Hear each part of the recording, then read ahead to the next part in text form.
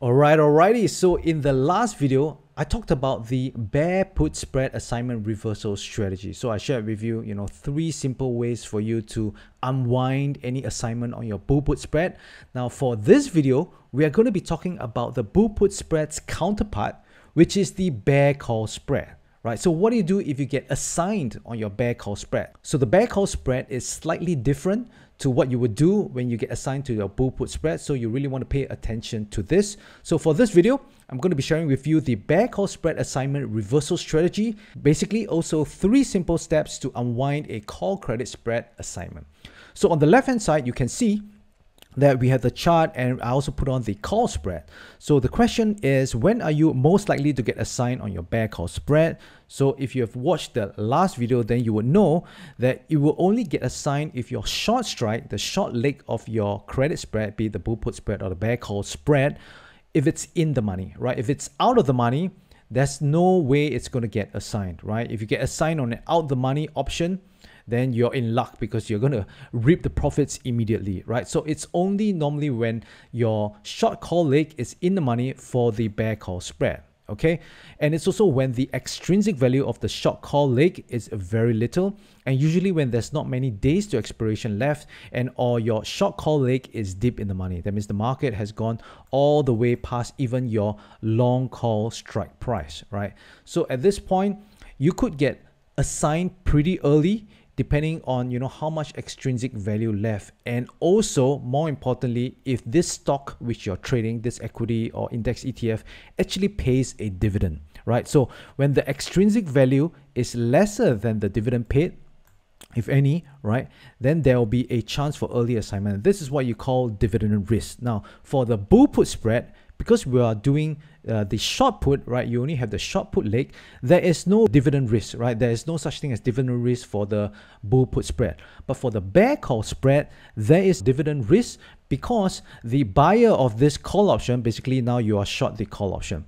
Now the opposite side is basically the call option buyer. Now this call option buyer can choose to actually exercise his call option and then get long 100 shares on his end. And the reason he might want to do that is because the stock could be paying a dividend that is much more than the extrinsic value of this call option that he's holding on to. So for example, if this call option right now, let's say only have 20 cents of extrinsic value left, but for this stock, right, maybe it's paying, let's say, about 50 cents for the dividend. So if the dividend, let me just put div down here so you can see, and this is extrinsic value.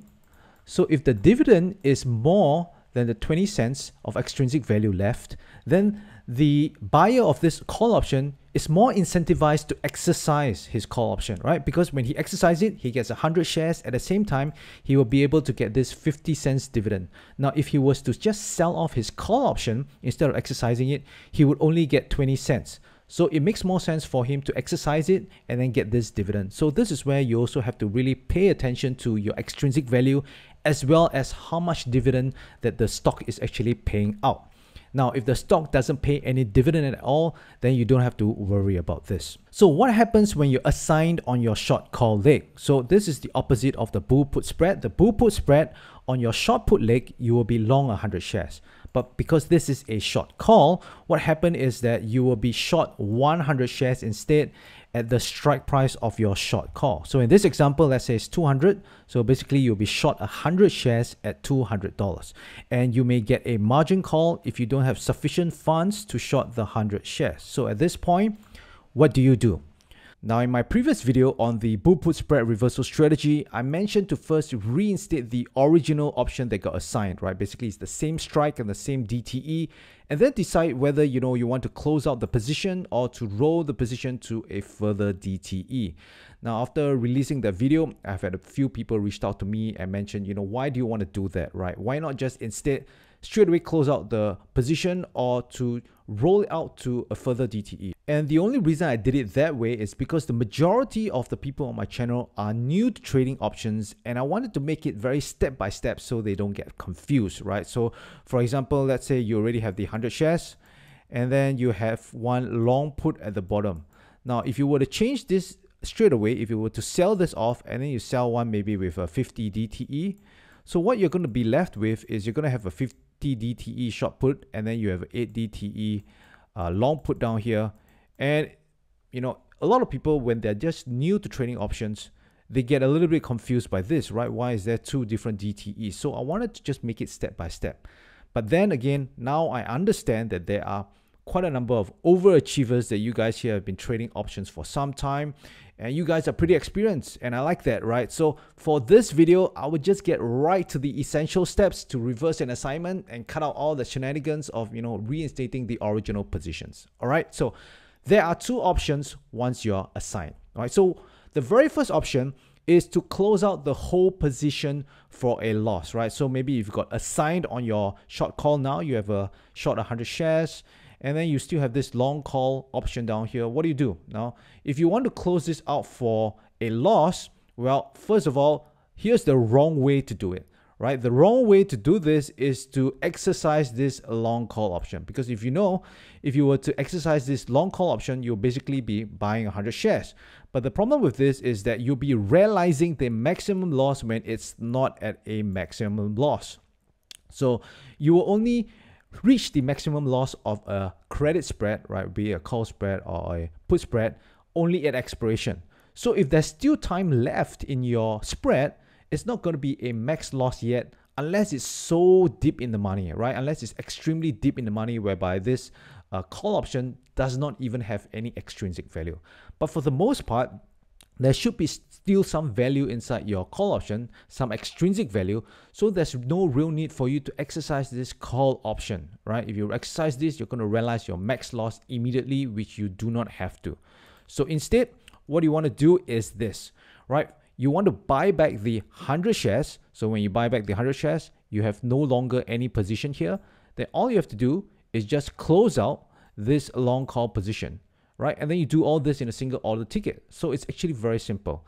And when you sell away this call option, chances are that there are still some extrinsic value left in this call option. So it's this extrinsic value in this call option that's going to help you reduce the maximum loss, right? Your maximum loss is basically the width of this spread minus off the credit that you receive for this call spread, all right? So if you have still some extrinsic value in this call option left, by selling this call option instead of exercising it, you're still going to get, you know, back some value which you would have lost if you were to just exercise it. Because remember, when you exercise an option, you basically just forfeit any extrinsic value that you have, right? So instead of just exercising it, just sell it off, okay? So this is for option 1 if you want to close out the whole position for a loss.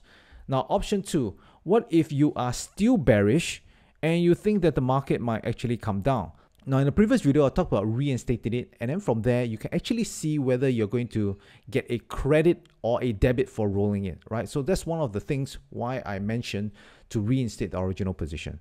Now, if you don't reinstate the original position, then this is where you need to be, you know, pretty clear. Are you going to get a credit or a debit? And if you're going to get a debit, do you still want to roll out to a further time, you know, just to hold on to this spread, you know, slightly increase your risk, and maybe the trade will work out in your favor, right? So if you choose this option, then this would be the way to do it, right? So first of all, you want to buy back the 100 shares, and then you want to sell a call option with the same strike, but with a longer DTE. That means you have already assumed that you want to roll out to a later DTE, right? So let's say, for example, the original one was maybe 8 DTE. Okay, so the original one was 8 DTE, so both of this will be 8 DTE. So what you want to do is step 1 and 2, you want to do this together, right? These 2 steps together.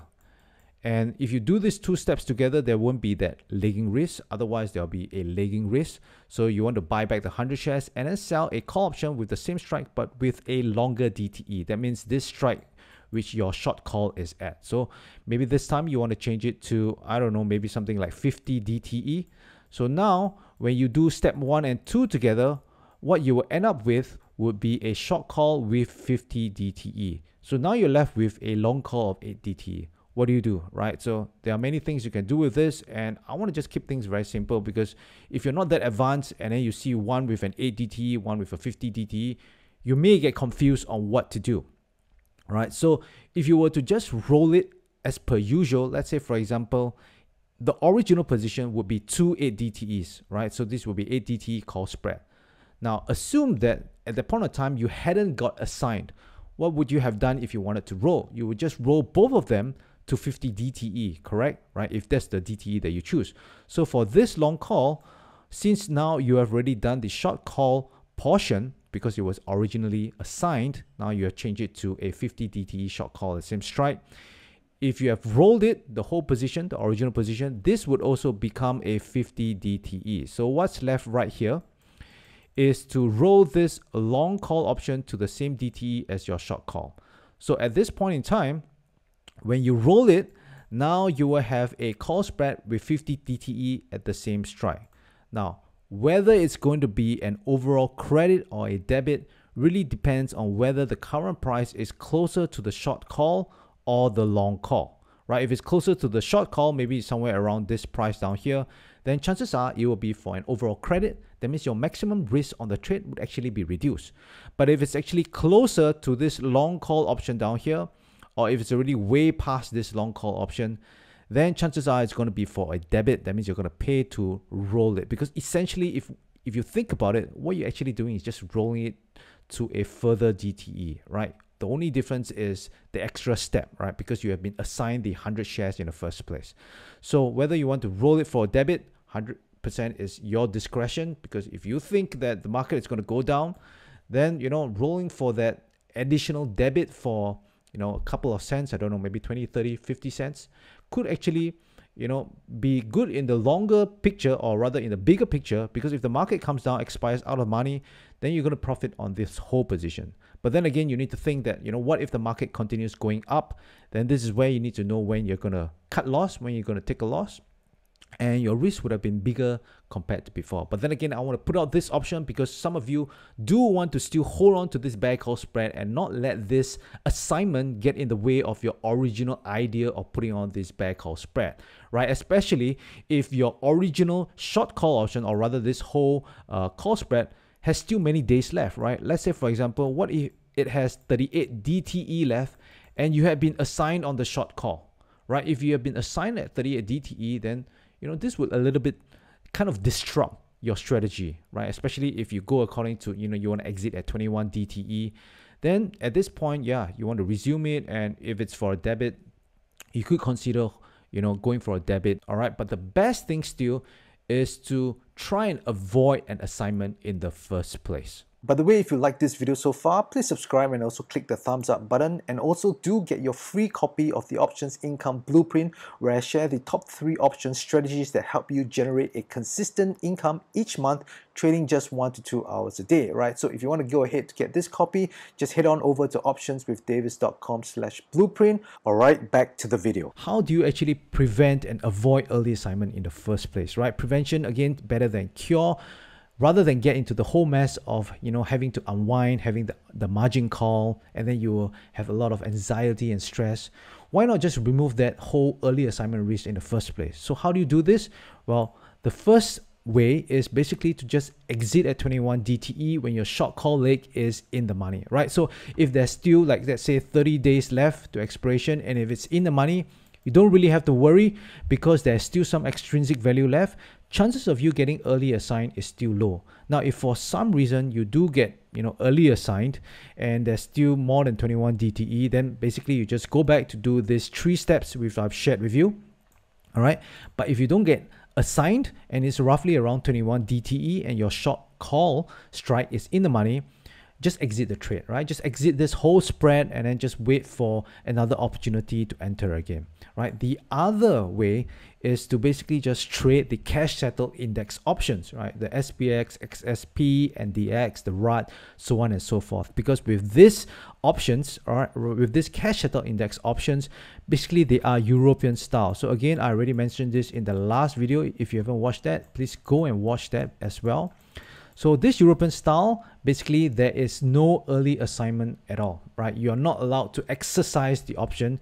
If you have long options, you're not allowed to exercise this before expiration. The only time you can exercise it is only at expiration. So in this case, you can actually hold your spread all the way to expiration, right? So if you hold all the way to expiration, the broker will just tabulate whether is it a profit and loss, and then they will either credit or debit your trading account depending on the P&L.